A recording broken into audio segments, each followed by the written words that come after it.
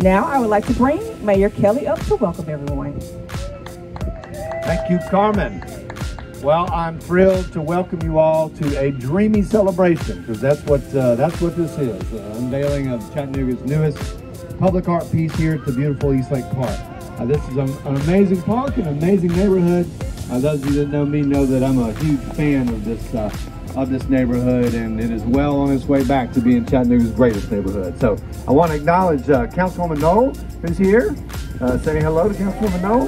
She represents you very well. Carmen Davis, of course, everybody at Parks and Outdoor.